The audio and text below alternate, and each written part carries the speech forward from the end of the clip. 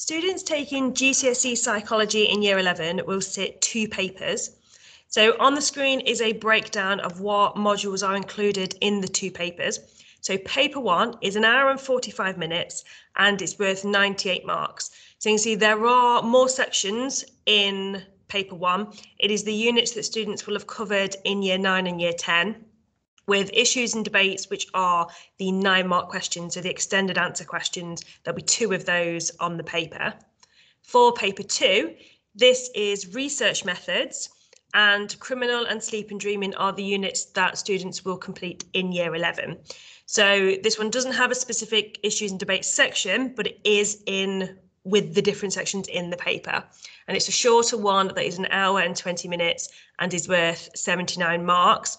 We have included our emails on this slide just in case there's any questions, if anybody wants to email those through to us. We have included the curriculum director, which is Miss Sleaford, on there, but for subject-specific questions, it is myself, Miss Smith and Miss Bissett who do teach Year 11, so you might want to direct your questions if it's about content to us.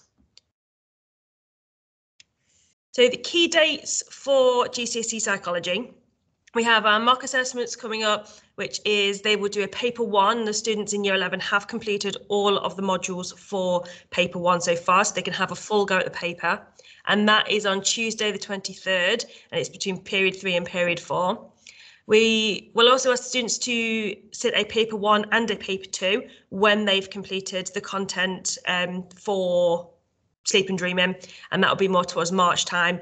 We will let the students know when we have a specific date for that one. It's not decided, but it will be the week commencing the 7th of March, somewhere in that week. For interventions, we are starting a drop-in session. So on Tuesdays after school, for half an hour, it can be more than that if students need to save some extra time. But myself and Miss Bissett will be staying in school to help students if they want any extra support. So these are not going to be structured revision sessions, but more where students can come to us with questions, or if they want help on an extra topic, things that they have identified that they would like maybe a little bit extra explaining or keywords sort of explaining to them, and we can help them out in that half an hour on the Tuesday. The exams for GCSE Psychology, we've got the 2 papers. They are the 17th of May and the 6th of June. So there is a little bit of time between paper 1 and paper 2 for students to prepare for that next paper. We do have quite a lot of revision materials available. There is one textbook, which I've put a picture on the screen. That one you can get from Edexcel directly or from Amazon.